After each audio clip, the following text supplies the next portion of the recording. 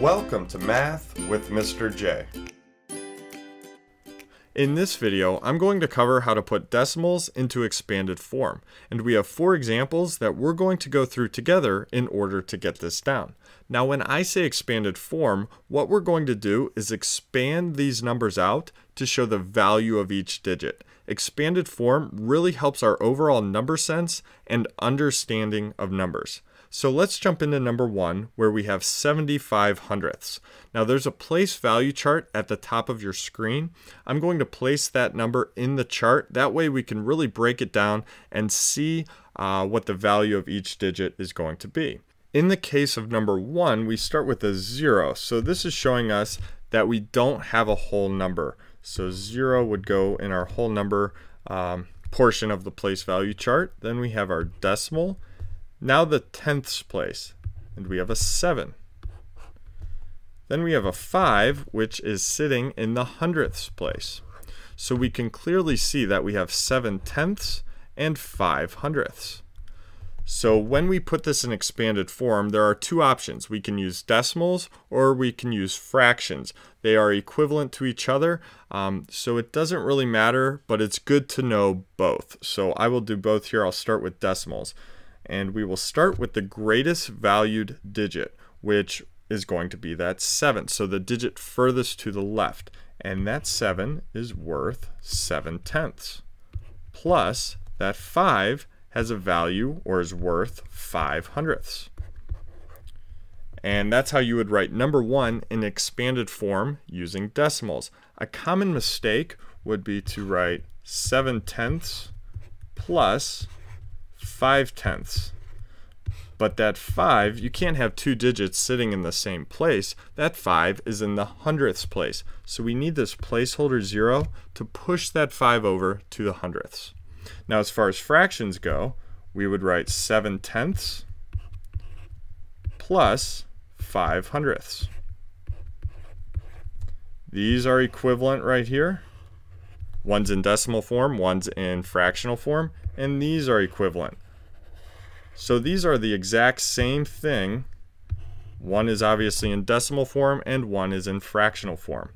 So on to number 2, where we have 75 thousandths. Now it looks very similar to number 1, but the 7 is in a different place and the 5 is in a different place. So we do not have a whole number. We have a 0 in the tenths, and our 7 is in the hundredths place this time. So our decimal is going to be 7 hundredths. Notice we had to use that 0 to push the 7 to the hundredths place. Plus 5 thousandths. So we need 2 zeros to push the 5 over to the thousandths place. A 0 in the tenths and a 0 in the hundredths. Fractional form, well, 7 hundredths plus 5 thousandths.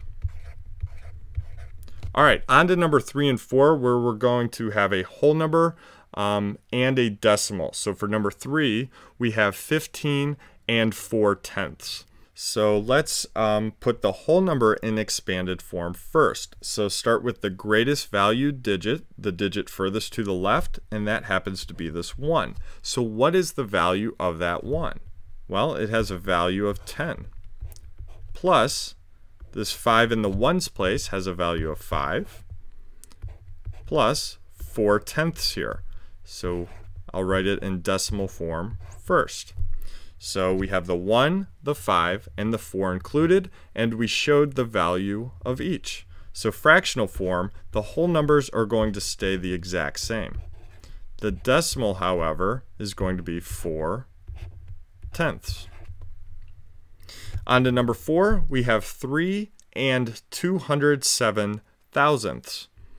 So we start with the 3 here, which has a value of 3 because it's in the ones place. So 3 plus the value of this 2, which is 2 tenths.